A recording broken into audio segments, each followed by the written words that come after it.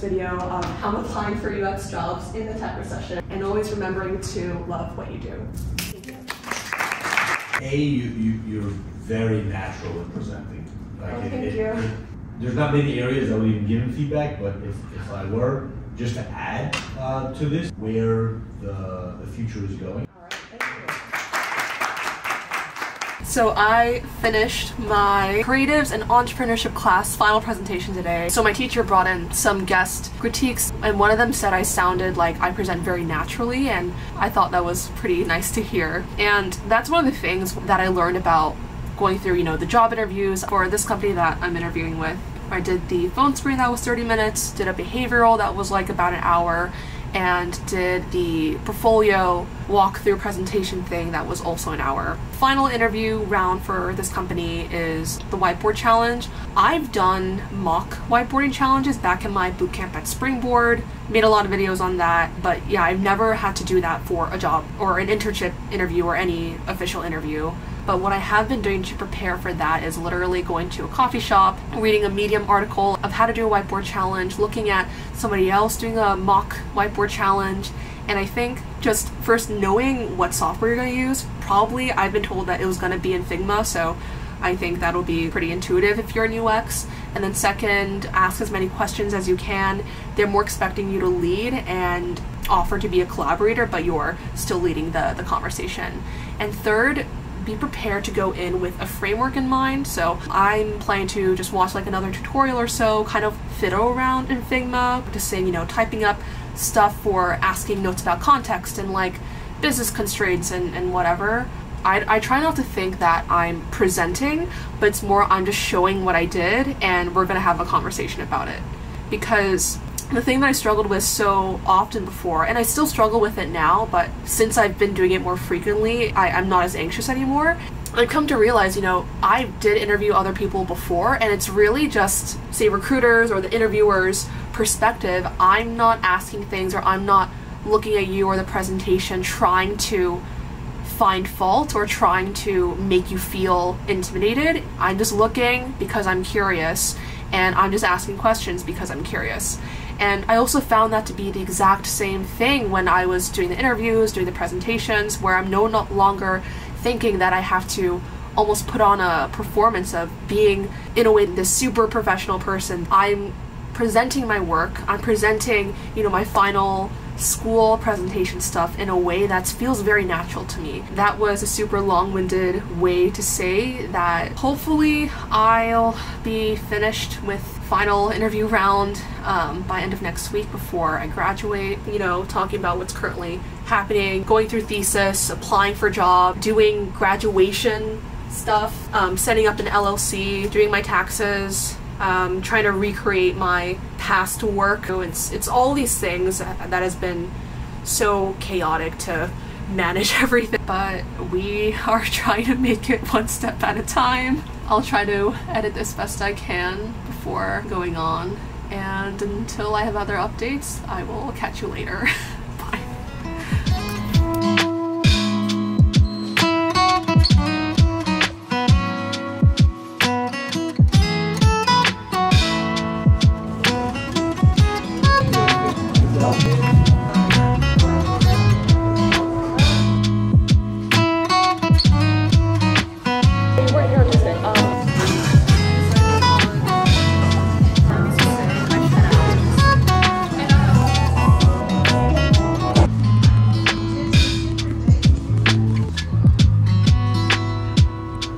So doing a little check-in. It's currently Sunday and tomorrow is my last round, which is a whiteboarding challenge that I have tomorrow at 3 p.m. It has been a while since I officially practiced, but what I've done was I looked on Medium of how to do a whiteboard challenge and looking at how other people wrote down of their process about it, and I would take notes on my Notion, which I think you could see if you when I was back at the coffee shop.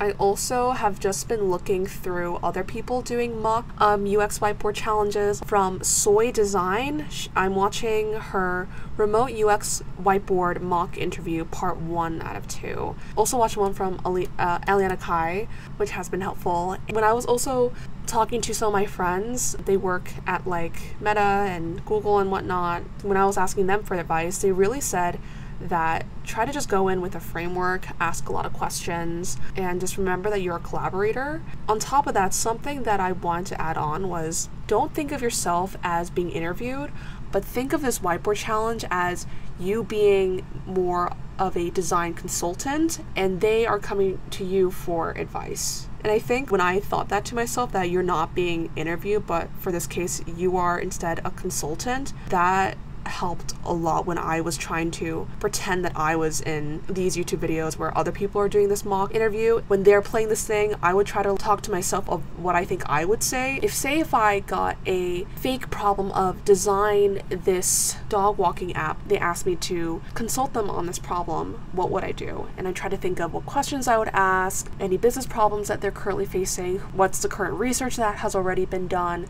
what's their target audience who has already been using services, have they already done anything in the work? So instead, thinking of it like I'm a consultant has really freed my mind up to not feel so stressed and instead just approach it again like a conversation.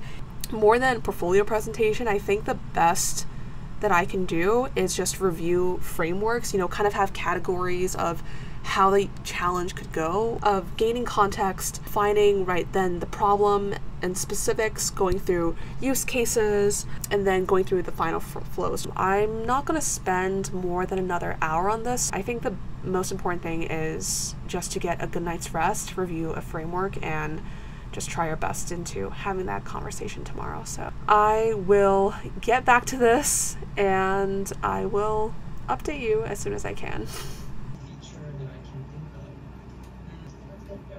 And then the other thing is when it comes, one of the outping one is credibility, right? So maybe. Hey, so it is now Monday. My interview is about 45 minutes from now. I'm doing some final wrap-up stuff. Overall, I do feel pretty good. So wish me luck, and I will update you as soon as I can. So I'm done. Final round of the interview is finally done.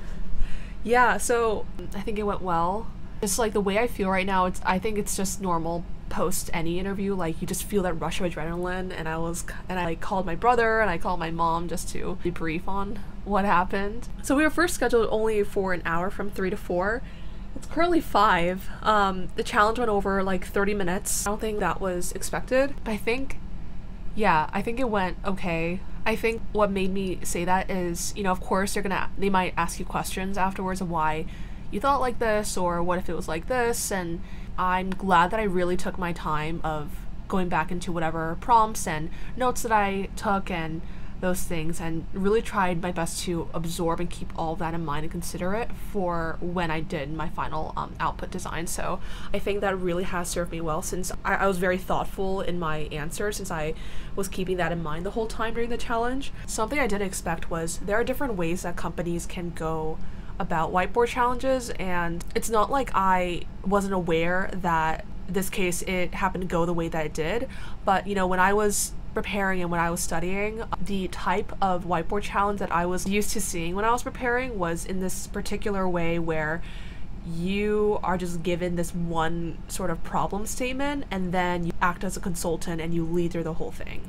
But there are other times where whiteboard challenges could literally just be them giving you a research document with details, and then for 45 minutes you are actually camera off, audio off, you work on it on your own, and then you present your final design in the last 10 minutes. In this case, it was not too much like active talking, but more presenting at the end, and which was fine. This is why, again, I realized it's so important. It's just about the thinking, because then you could always adapt and just take your thinking into a new situation. But yeah, that was just something I didn't really expect, since I was used to seeing the other ways of doing it. But yeah, overall I think it went good. I'm just glad final round of interviews done. I have one more final for school that I gotta take care of. But yeah, overall I feel good. If there are potential next steps, at this point I do know that I just try my best, and if I get it, then I'm happy, but if I don't, then that's also okay too, because I knew that I tried my best. So either way, I'll be fine. But just want to update you on that, and we shall see what happens. So I will update you when I can. Bye. Okay.